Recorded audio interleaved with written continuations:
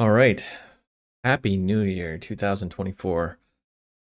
This is just a video blog that I do once a year.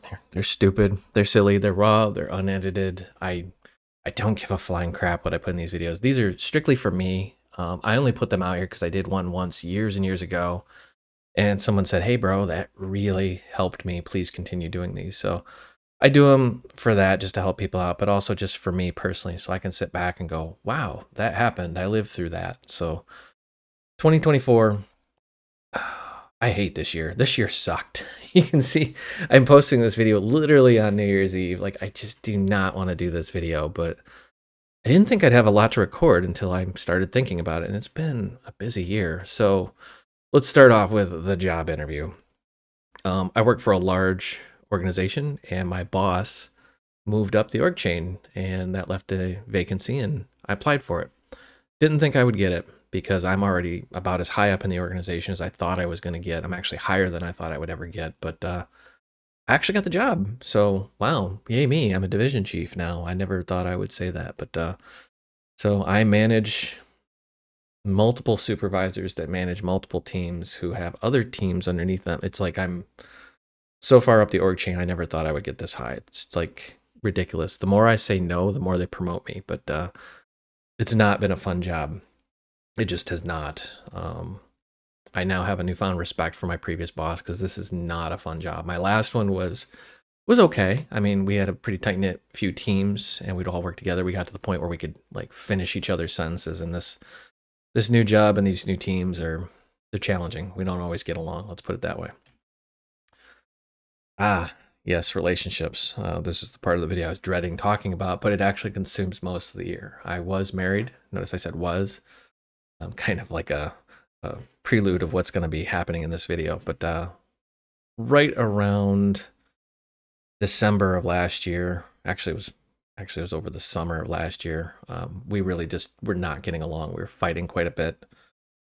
Um, we had talked about divorce several times. It was not fun, and it just escalated and got worse and worse and worse. And I'm not going to divulge my personal life to an extreme depth, but it was not a fun marriage for me at all. And I would suspect she would say the same. It ultimately ended up in me kicking her out. That was painful. That was really painful. But I hit a point where I was like, I'm done.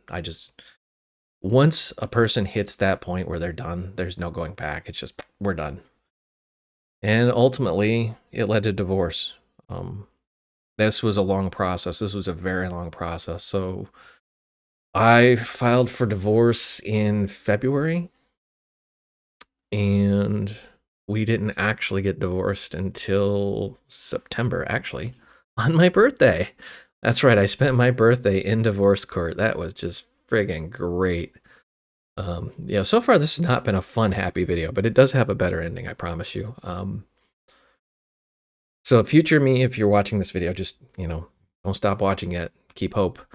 But yeah, it was just not a fun year. It's like the whole year was centered around the divorce, going back and forth with the lawyer, dealing with her, dealing with all the nonsense and the crappiness. And we tried to work it out for a short period of time, and it did not work at all. I mean, I'm sure there'll be a bunch of comments. I'd appreciate it if everybody could be mature and professional, but it just is what it is. So I got a divorce on my birthday, and then shortly after the divorce, I just said, hey guys, I'd like to have a party, not really to celebrate being divorced, just to celebrate life. And like a lot of people showed up. I mean, people I haven't seen in years, and even people I've never met showed up. And I was like, wow, it was just, I had a ton of food. It was ridiculous, like more food than I could eat in a lifetime. People just showed up, and they just kept showing up. It was good to see everybody. It was good to just reconnect with everybody. I felt like divorce will really isolate you to a point you never thought possible. So it was good to reconnect.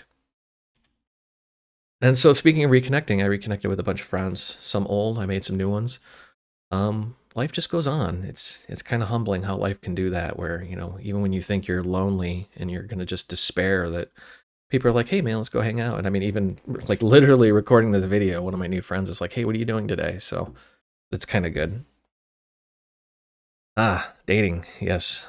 Dating. You can't talk about divorce without dating. So I took some time to heal, and I went out into the dating world, and know really what to say about dating. It's changed. Since COVID, it's changed. I mean, I've been married since 2019.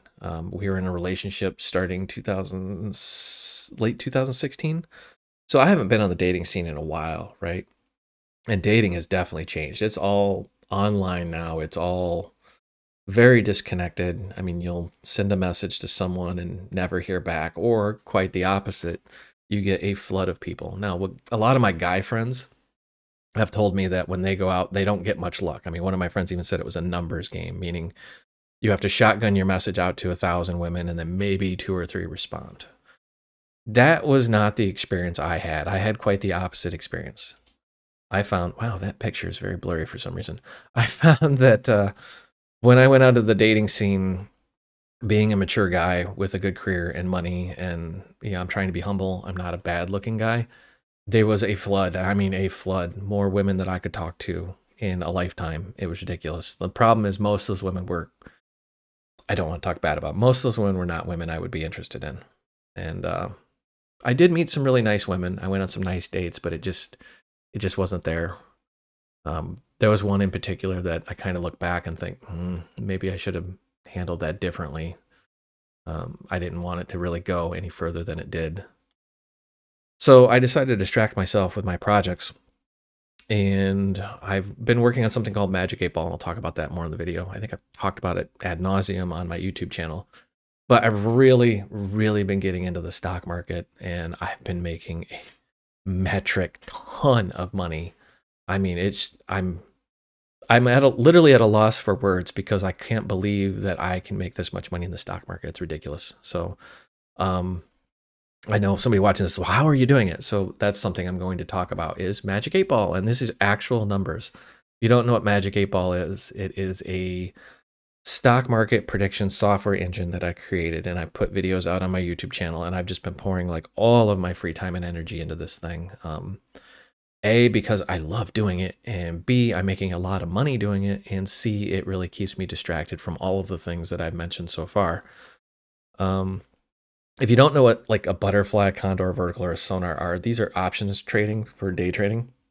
They're just different types of margin trades, basically. Sonar is one that I actually designed from scratch, but like butterfly, condors, and verticals are industry-wide. So the accuracy, if you look at that accuracy line, that is what you really should focus on. You see like 85% all the way up to 97%. That means regardless of what time of day you log in, you can just literally copy and paste a trade from this engine into your stockbroker, and you have upwards of a 97% chance of making full profit on that trade. I mean, this is like alchemy turning lead into gold. This is ridiculous. It has gotten huge. It's gotten really huge. And I have not even advertised this beyond just randomly talking about it in some of my YouTube videos. And I made a few how-to videos. It seems like everybody really wants to make money, and this software makes it super easy to do that. So I personally trade SPX, 0 DTE, and I've been making some really good money. Lately, I've been experimenting with SXP, which is a smaller version of SPX. Basically, if you don't know what those are, they track the S&P 500, the top 500 companies in the stock market. I don't want this to turn into a stock market video. This is my video blog. But yeah, if you're interested, there's a ton of videos in my YouTube channel, and I will talk about it a little bit towards the end here and show you the actual Discord. But yeah, doing that, I've met a ton of people. Some of them, I don't even know what they look like. This is all on the internet, on Discord. These are very smart people. Some of them way smarter than me. We talk about stocks constantly. I mean, my phone is sitting there next to me, and it's vibrating because I've got people in my stock group, even on New Year's Eve, sitting there talking about stocks and strategies and things like that. So it's actually very humbling that it's taken on a life of its own, and I feel very privileged and honored to be a part of this. I also built this giant gaming computer. This is the actual computer right here, and I'll show you the specs later on. But this is what I'm literally sitting on recording right now. I love it. It's absolutely great. I just decided, you know what? I've been through hell and back this year, and I've had this computer that I love, and it's been rock solid, but I've had it since like 2013. I mean, it was literally 10 years old, and it was starting to really struggle with video games. I had to replace the graphics card, but it was still bottlenecking, so I said, you know what? Screw it. I'm making a ton of money. I might as well just treat myself, because I never really buy myself anything nice. So this is my my gaming computer slash video editing computer is massive. We'll go over the specs. And if you see over in the lower left-hand corner, a blood pressure cuff, I probably should have moved that, but yeah, I still have health issues. So I just kind of pour my time and energy into things that allow my health to really maintain.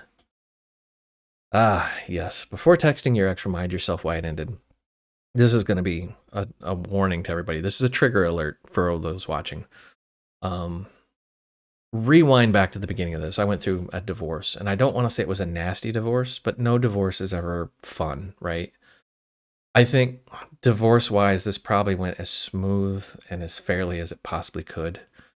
We had a post-nuptial agreement, and I would recommend anyone, if you're getting married, get a prenuptial agreement. It will save you a ton of money. I actually went out and started making a video series on divorce. I haven't really advertised it yet, but I'll show you that series here a little bit. I may actually put a link down below. But if you're already married, consider getting a post-nuptial agreement, and that's what we got. The relationship wasn't going good, and I just basically sat there and said, hey, you know, I really want this, and if you don't want it, then it's time for us to end. And we ended it, but then we briefly got back together. She wanted to sign the post-nuptial agreement, so we signed it. We gave it a try. It didn't work out. We ended up getting divorced anyways, but that post-nuptial agreement had just made the divorce process very simple. It was, okay, this is what we've already agreed upon, and this is what's going to happen. It wasn't a bunch of yelling and screaming. It was just very fair to both of us. But yeah, we've started talking again recently. No, we're not like getting remarried or anything like that. It's just I have a hard time letting friendships go. And she was my wife. She was my best friend for a while. So I want to, at the bare minimum, at least be on friendly terms with her. And I've never done that with an ex. It's whenever I'm with an ex and I hit that limit, done. I'm just, screw them. I'm done.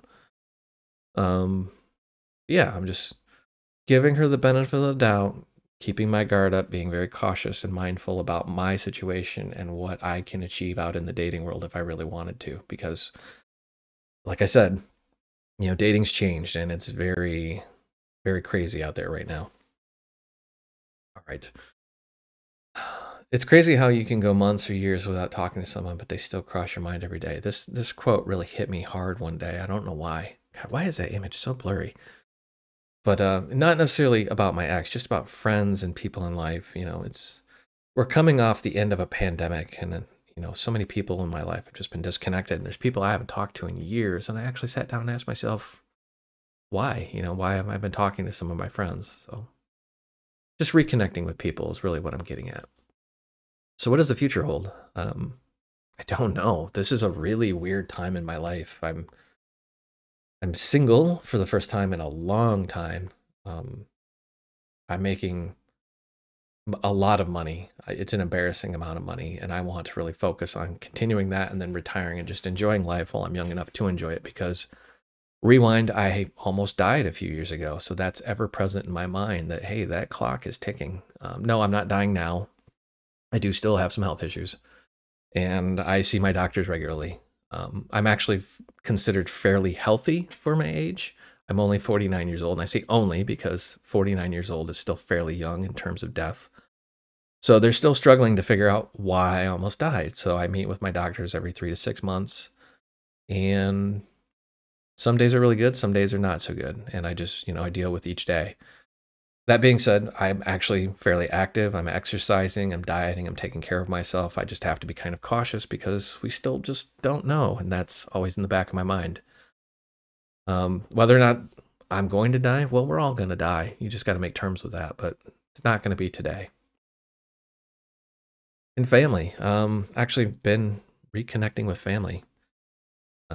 A lot of you don't know this, and I'm not going to really divulge a lot of it, but I grew up alone, and I recently, at 49 years old, connected with my mom and been chatting with her and gone down, and we've had lunch, and she's come up here and we've had lunch. We've exchanged Christmas gifts. It's kind of weird. I'm eager to see where it goes. I've never really had much family that I connected with other than my daughter. So it's just kind of interesting to see where things are. So that's been the year in review so far, and let's just close that out. Let's flip over here. As promised, this is Magic 8 Ball. This is the stock market engine I've been working on. It's all in Discord, and it's just grown out of proportion. Like, I'm still in awe. Let's see how many members we got here. At the time of this recording, we have 771 members, and that, let's just flip all the way back to the beginning. These are not dummy accounts. These are real accounts. These are people in here watching this thing and interacting. So to say this Discord server is busy is an understatement, and we're just in here constantly talking and exchanging things and trading ideas. And we have different mentors. This is not just me. This is not like an army of one kind of thing. I invite experts in here. So like we have like Ernie from Zero DTE. I'm from Aramir Trading. We have Amplified Investing, Axe Options. Love you guys. Vance and team with Buy the Numbers. I mean, so these are some of the leading experts. And then we have people, you know, like Sertov. He's not like professionally selling his services. He's just a really great guy that likes to share what he knows. So we have, you know, just normal folks in here as well. And we have, you know, like Option Sandy. She's really great. I talk to her once in a while. And here are the actual predictions. I'm sure this is what everybody's wondering what they look like. So I'm going to give you the old engine. This is the old one right here. So it gives you just a text wall. Here are the actual trades in case you're wondering what the heck I've been gibbering on about, but you would just like copy the trade. So there's an iron condor. You copy that and you paste it into your brokerage. And then here's the actual charts. So like gives you like a tracking chart. It's kind of a hot mess. I don't like the older version. You can see it's just kind of haphazard. I was still learning the charting engine. And then here's the sonar chart. This is a custom algorithm I wrote. And then here's the new version, which I have not yet published, but it's coming out very, very soon. You can see it's much, much sharper and better looking. So it has the text wall with more metrics. It has the trades, of course. And it has the tracking chart. And that may seem a little busy. It was kind of a busy day. And it has this quad chart, so it shows you the calls versus the puts. This is the internal market structure. And from there, it formulates a big calculation called Sonar, which shows you exactly where that market's going to go. And it kind of breaks it out. So if you're curious, you can see the prediction is this gold line, where the price is this magenta line. You can see them on the chart here. And I'll take something a little less busy. So this would be like XSP. You can see it's got the similar structure, but it shows you exactly, I mean, laser pointer where that thing's going to go. And in terms of accuracy, let's balloon this out. I mean, this is how accurate it was on Friday. I mean, look at that. It's insane. Sometimes I sit back and go, wow, I wrote this thing. But I actually have a lot of computer skills. If you've been watching my channel, you probably know that because Void Realms is mostly about computer education. I haven't really done any Udemy videos this year. It's been a horrible year. And I haven't done a whole lot of YouTube videos either. They've mostly been about Magic 8 Ball. I was doing a Python 3 series where I was teaching Python. I kind of left off on that a few years ago. I'm not giving up on recording. So if you really love my educational stuff, especially computer programming, don't worry, I'm not giving up on it. I'm just, between almost dying, having health issues, and getting a divorce, I'm just spent and I need to take a breather on it. So I've been focusing my time and energy on, you know, Magic 8 Ball, the stock market thing. Along with, I did a new YouTube channel called the Divorce Survival Guide. I have not even advertised this. This is really, I've thrown it on Facebook, but this is really the first time I've been talking about it publicly. And it's me talking about divorce and stages of the divorce and what you can expect and how to get over, you know, the heartbreak that you deal with in divorce and just how to deal with the legal system, because that is a minefield and they don't teach you that. I had to do a lot of research. So it's still fairly new and I haven't done a video in 2 months. I got to make another video here soon. And last but not least, here's the gaming computer that I built. I mean, this thing's just a beast. So when I'm not working on Magic 8 Ball, I'm actually playing video games. We got the Intel Core i9, 13K. We got the Kraken Z73 liquid cooler, Gigabyte motherboard. I mean, more RAM than I know what to do with. I mean, I literally have 128 gigs of RAM in this thing. 4 terabytes of storage. What am I going to do with 4 terabytes? I have no idea. But you know, this graphics card, I mean, look at this. This was worth more money than some laptops that I've paid for just for the graphics card. And this thing's so big, it actually has a metal beam that holds the card up, because without it, it would snap the motherboard in half. It's just a beast, but I love it. And of course, a bunch of Noctua quiet fans and mouse and keyboard and all that.